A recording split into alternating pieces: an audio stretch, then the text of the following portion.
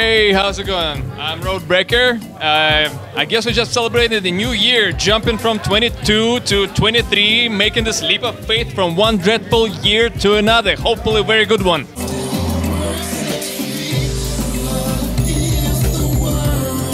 About love? Yes, by the way, this is my love right here. This is my wife. Love of my life. I never expected that I would find such love, to be honest.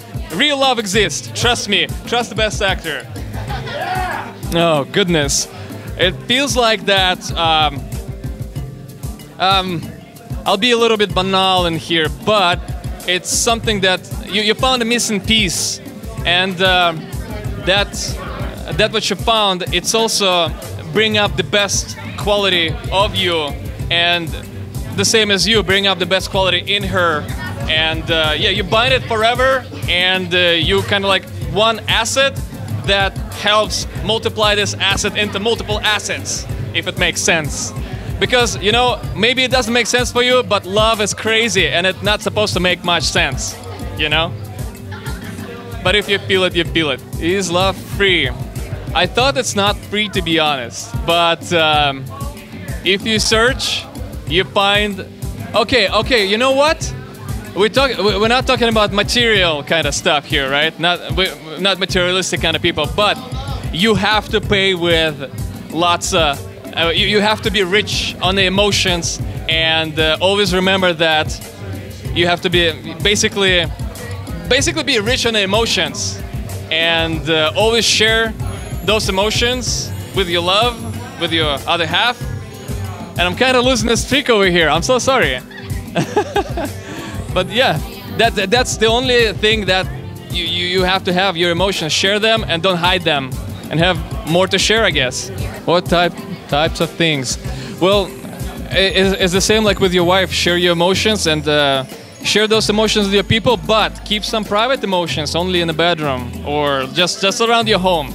But I believe to spread more love, you just have to share little tiny pieces of yourself, and hopefully whatever you shared with other person, they can also somehow bring the best qualities in themselves, and keep sharing those kind of qualities you brought up in them, if it makes sense. I guess people could find me on Instagram, Rhode Breaker, just like Rhode Island, and breaker, to break stuff. Instagram. I also, besides doing like film and acting, I also have a YouTube channel trying to pick this up from the ground up, making parodies and parodies on movies, video games, and etc.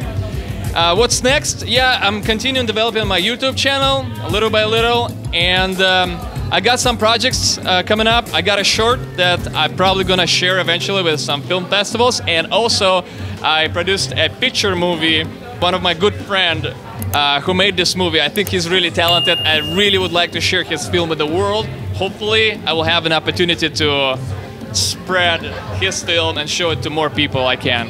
It's actually very surprising for me, as for you.